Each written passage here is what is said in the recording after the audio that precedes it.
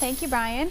The month of November is National Entrepreneurship Month, and one Piedmont Triad entrepreneur is taking his career and helping others take theirs into new heights. He calls himself a serial entrepreneur with his hand in many projects spanning from real estate to aircraft. He's joining us live now. I'd like to welcome Max Maxwell. He is joining us from Lookup Aviation in Winston-Salem. It looks super cool. And Max, you actually have your own custom plane there, is that right? Yeah, so behind me is a custom plane called the Sling TSI that was built in South Africa. Oh my goodness. And this plane here is something that, we actually here at Lookup Aviation that we actually build, sell, and build here right in the old Piedmont Airlines hangar. I was wondering where it was located. So Max, you're not just building planes, you're also a pilot, you're a real estate investor, and you are the only African-American agent in the history of professional bull riders. How do you do it all? How remarkable. Well, a lot of my hobbies end up turning into businesses, and the number one thing about any business is you got to be able to solve problems.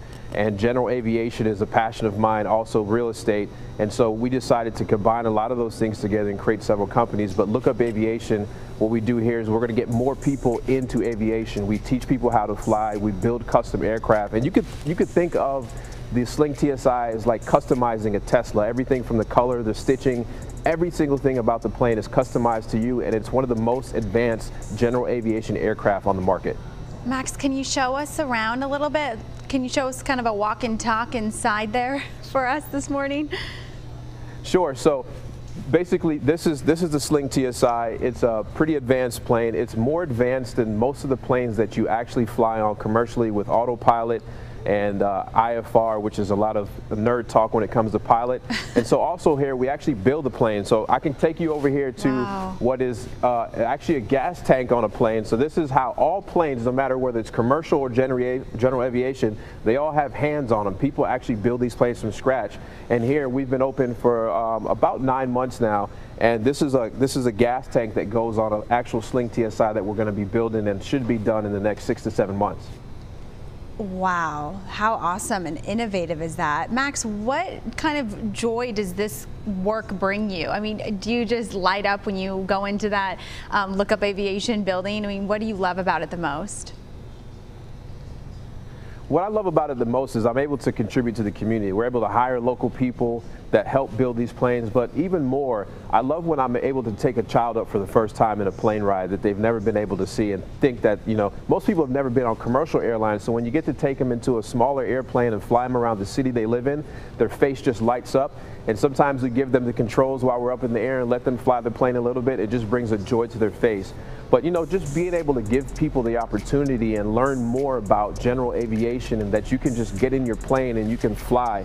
Yesterday I went to the coast. I went to the Hamptons, Virginia, just to do a quick errand, and I came right back and it took me less than an hour. So that's what we love about general aviation. We want more people in it. We want more people learning about it, and we definitely want to, you know, encourage the new generation, the kids, to get into aviation, whether they're pilots like myself or they're mechanics where they can build the planes.